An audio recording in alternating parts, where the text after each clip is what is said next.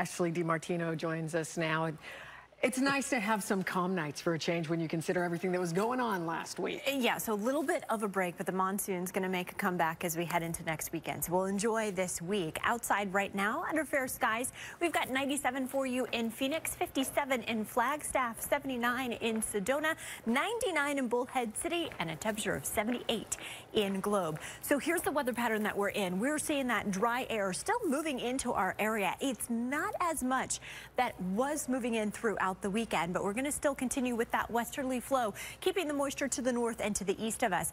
As high pressure returns back into our area and we really get that ridging, we're going to drag that monsoon moisture back into the state.